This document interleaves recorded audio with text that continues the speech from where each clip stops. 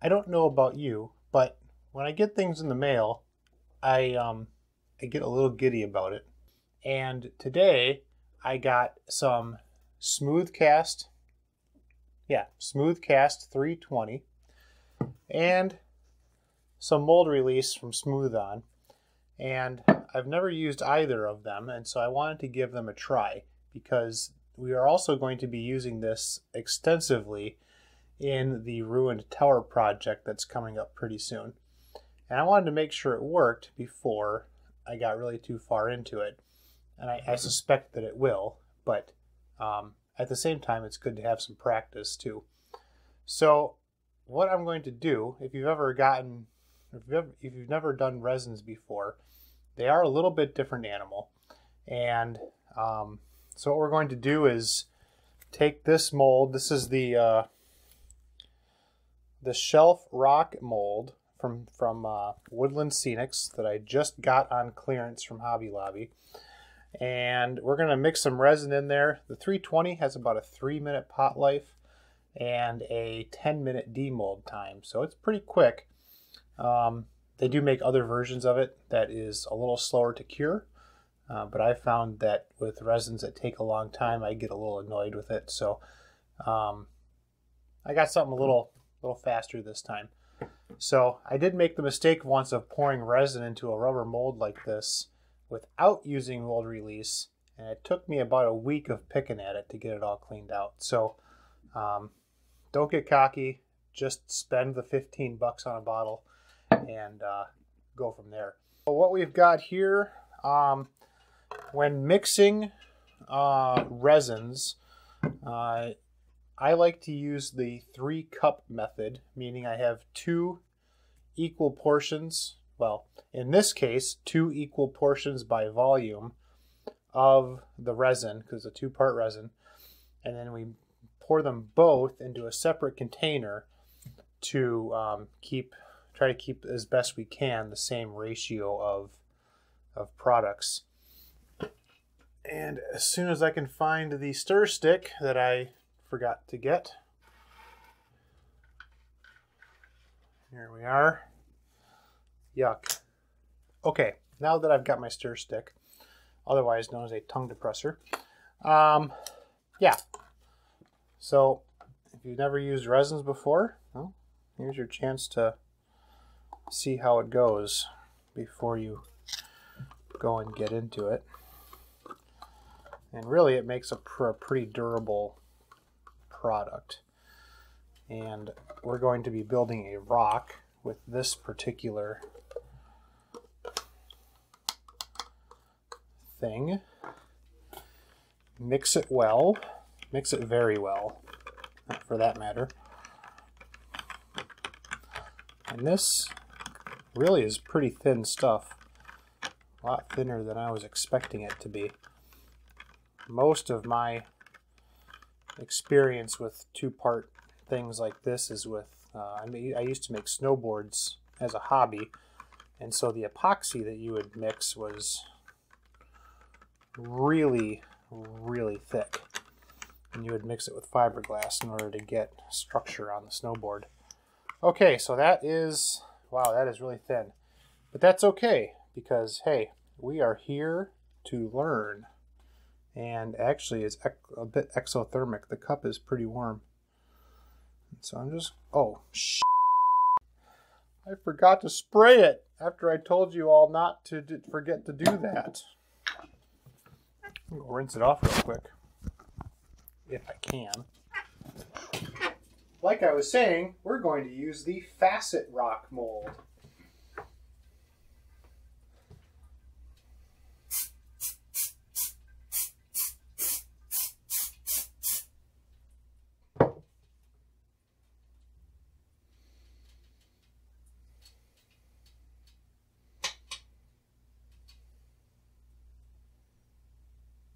It's actually steaming.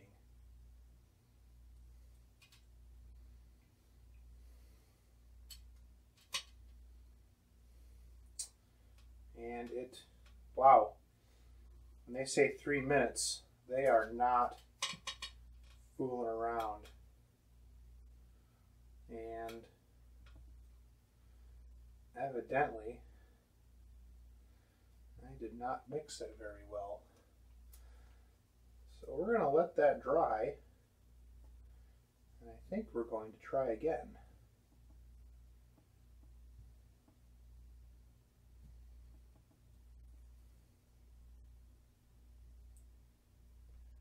Yeah, when they say a 3-minute pot life, it's 3 minutes. Period. And it should demold here in about 10. So we're going to put that aside, go get us another mold. All right, my first go with fast-acting resins is not what I would call an overwhelming success. It did capture the vast amount of detail, but I really didn't have time to spread it around because I ran over to the sink to try and save the one mold that I forgot to spray a release agent in. So we're going to try again, and hopefully I'm going to have my stuff together a little better. But I have to say the release agent worked marvelously. This popped right out of there with no effort at all. And yeah, I think I will definitely be keeping a can of it around from now on. So let's try this again. This time paying better attention to what's actually going on. And yeah. Usually when I've worked with this stuff, it is about an hour, maybe 40 minutes to cure. And so you have lots of time to kind of screw around and make mistakes. But no, not with this. So let's try again. And yeah, I think the 3-minute mark starts right now. The countdown, I should say.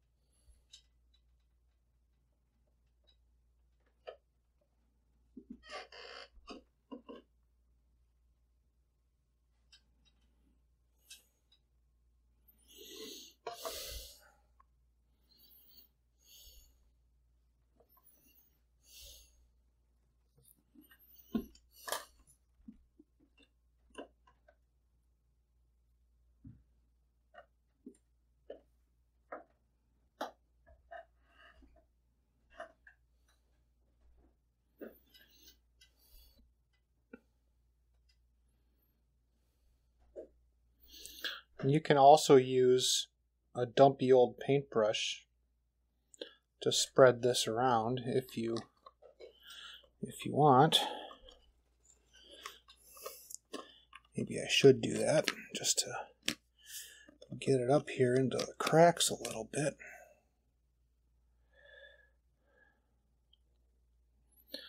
I'm just going to basically kind of hand rotocast this thing until it is set up.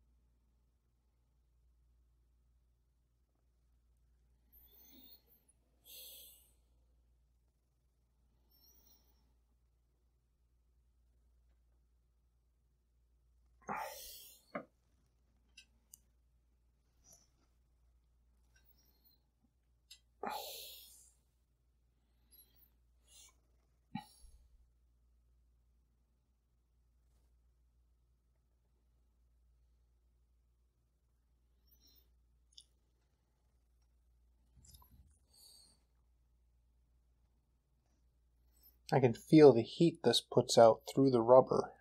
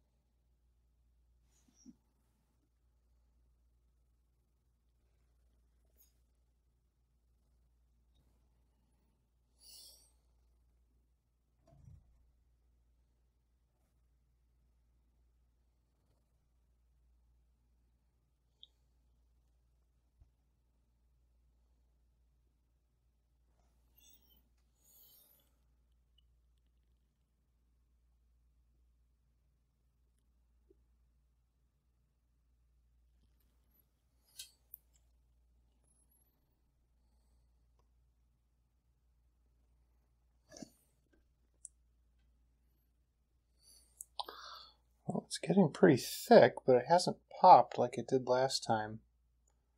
And I don't know what the difference is.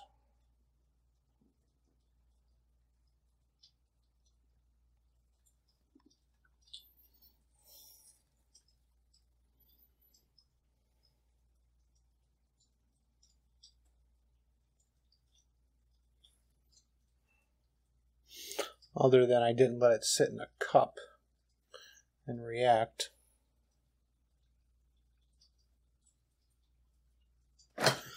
Because it should have a, maybe this is more how it's supposed to be, because it has a demold time of 10 minutes, and this I was able to demold almost as soon as it turned white. Oh, and there it's starting to go. Okay, here we go.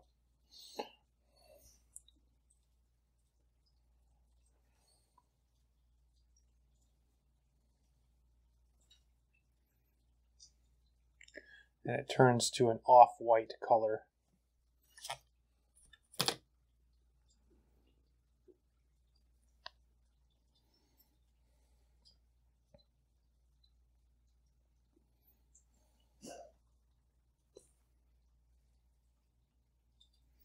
So we'll let that sit for a few more minutes and come back to it to demold it. In case you didn't believe me, this thing is just going to peel right out of there.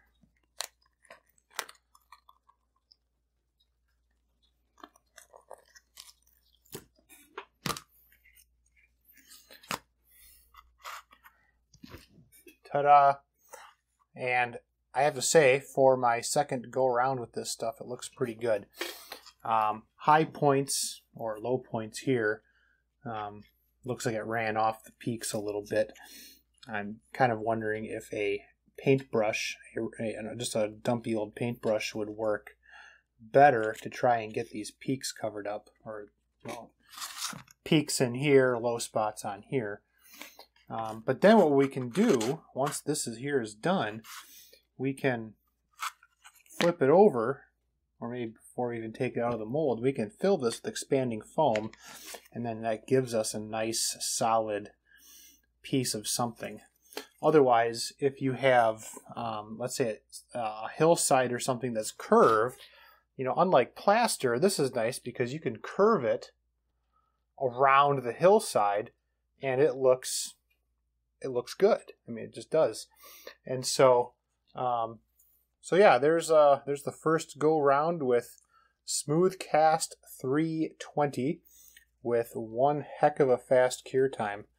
And I think I like it. I think it'll take some getting used to, but I think I'm going to like it. And there you go. Like I said, we're going to be using this in the Ruined Tower project. And so if you're going to be participating in that this is something you're going to want to pick up, and I will put a link to it in the comments section below. Thanks for watching.